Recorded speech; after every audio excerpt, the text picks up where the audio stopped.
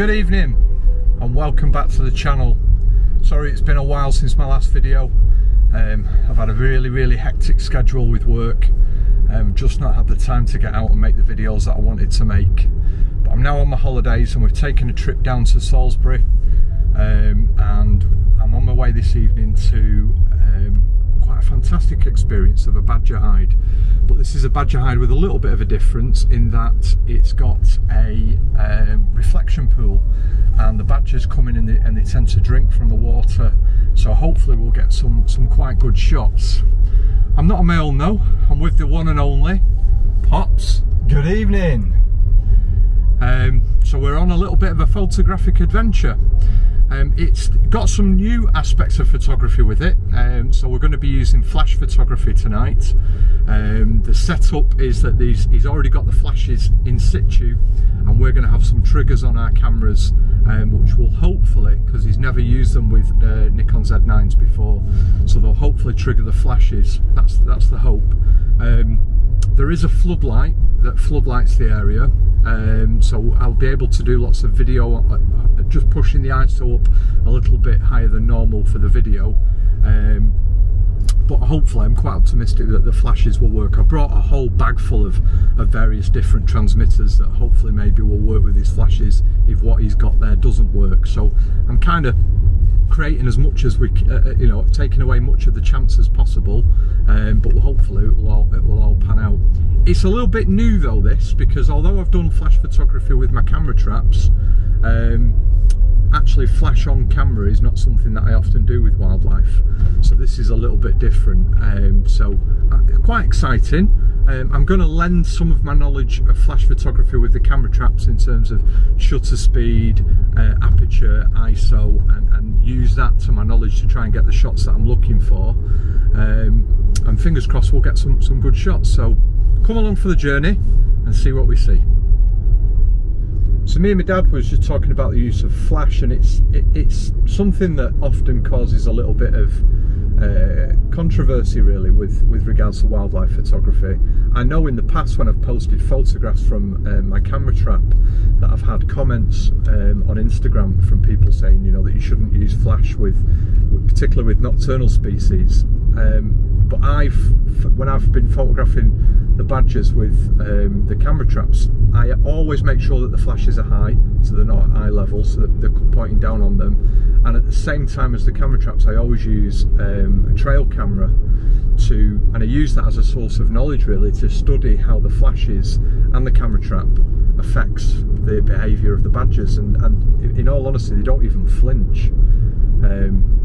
But flash photography is something that, you know, some people really don't like with wildlife photography, and they're very much against it, and other people use it a lot. I know Tom Mason on a recent trip photographing hares was using flash photography to fill the shadows in, and he was producing some absolutely fantastic photographs. What's your thoughts, Dad? From my point of view, I don't particularly like flash photography with wildlife. I've never done it before, so this is going to be a first for me. I much prefer natural lighting, but these are nocturnal animals, and I've seen some of the photographs that have been produced from this hide using the flash, and they look absolutely stunning. So hey, I can't really knock it until I've tried it. We'll see what happens. Yeah, and it's something different, isn't it? You know, it is. I think from looking at some of the images that have been produced at this hide, they're images you would never achieve if you didn't have flash. And you know, when you're photographing nocturnal species, you really have got very little choice other than to use artificial lighting to light up your subject. Please follow the road for so 1 mile. Yeah, it'll be interesting. We'll certainly have a talk to camera after we've finished it and kind of give our views on what we think of flash photography with wildlife. Well, it's something new. Yeah. And I'm always up for something new, so long as it doesn't harm the wildlife that we're photographing. Yeah. That was always my my concern, like you say, you've used camera traps and you set the flash. I've been with you when we set the flashes up, and they're always eye up, they're not at eye level. And the evidence that you've produced and I've seen, it doesn't affect them at all. I mean, what's the difference between a flash and a flash of lightning? Yeah.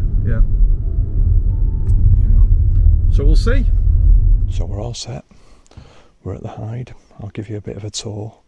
I'll show you what's what and what we're expecting. So I'll turn it around. I'm very excited. Can you tell? I'm churning over my words. So here we go. I'll show you around.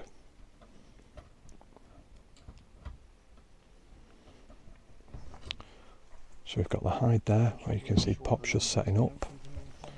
And then we've got the reflection pool there. It's going all the way down. And we've got some flashes that are set up there and there. And also some set up higher up there. So I'll take you into the hide now, show you inside the hide.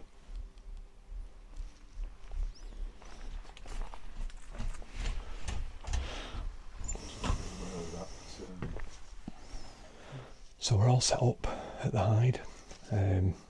Badgers probably be appearing in the next 20 minutes or so. So we're going to have to be very quiet.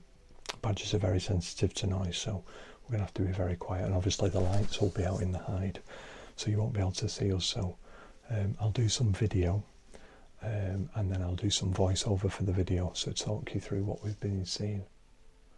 But it's very exciting. We're all set up, flashes are all working, took some test shots, everything's good, we're happy with what we've got. So it's just a case of waiting now, waiting for them to turn up. Just take a quick test shot.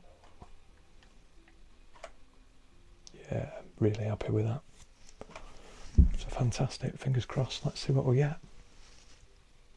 You excited, Pops?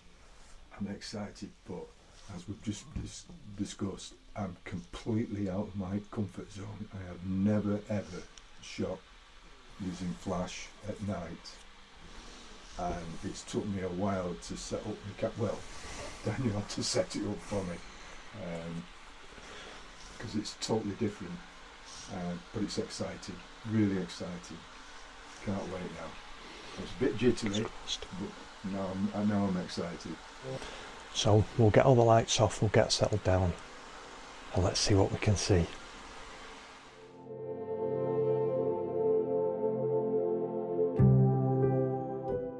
It wasn't long at all before the badgers showed up, and as you can see from the video here, we had 3 at once, which was an absolutely amazing experience. They were all tucking into some peanuts and bait that had been put out by the owner at the end of the reflection hide, and as you can see from the video, they didn't even flinch when the flashes were going off. A fabulous photographic experience.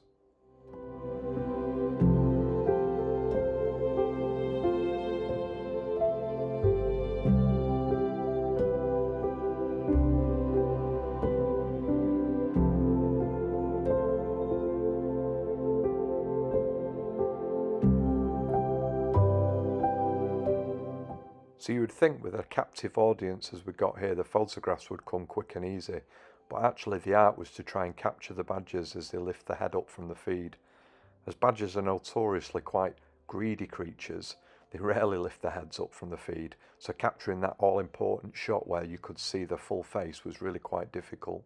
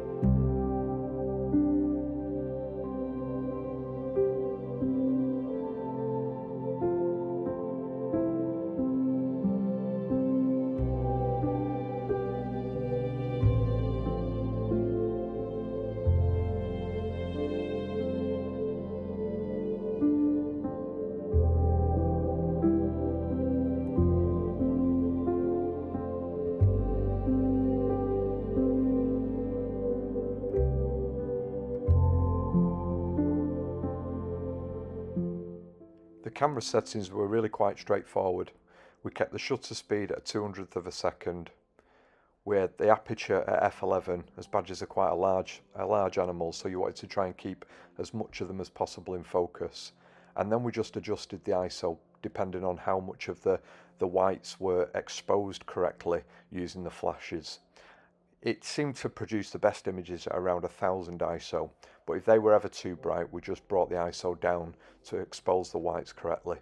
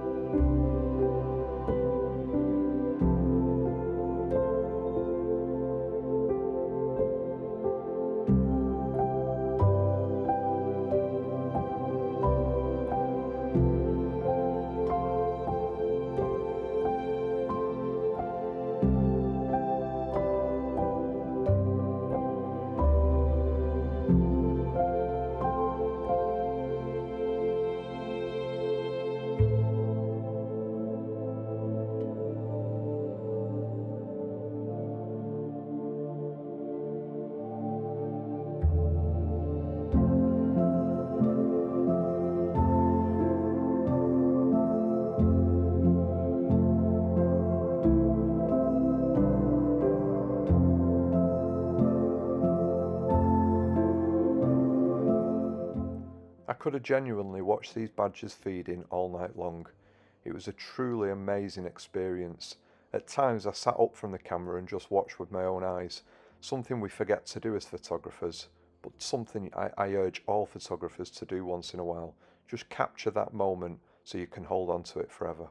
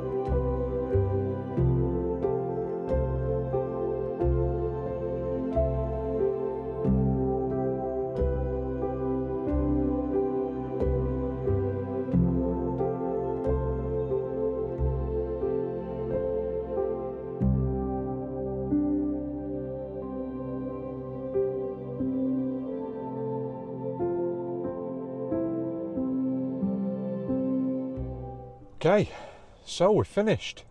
We've done best part of nearly 4 hours. Yeah, nearly 4 hours. In the hide. Yep. And we've had a whole clan of badgers. It's been absolutely fantastic. What are your thoughts, Pops? Oh, it was just absolutely awesome. Far better than I ever expected.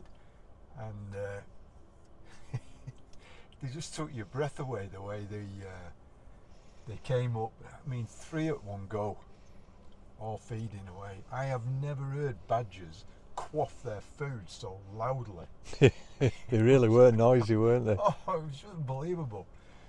But the one thing that struck me was they were in absolutely pristine condition. Yeah. And how anybody could ever hurt these animals, I just can't comprehend it. They're so beautiful. Yeah. Oh, awesome experience. Thank you, son. Absolutely fantastic. I more than recommend the Woodland Reflection Badger Hide in Dorset. Fantastic experience. Certainly something, if you ever come back to this part of the world, I'll definitely be revisiting. It's first class service, first class experience. So if you enjoyed this video, please click like, If you want to see some more, please click subscribe, and for now we're off home and it's time for bed. Ta-ra! Ta-ra!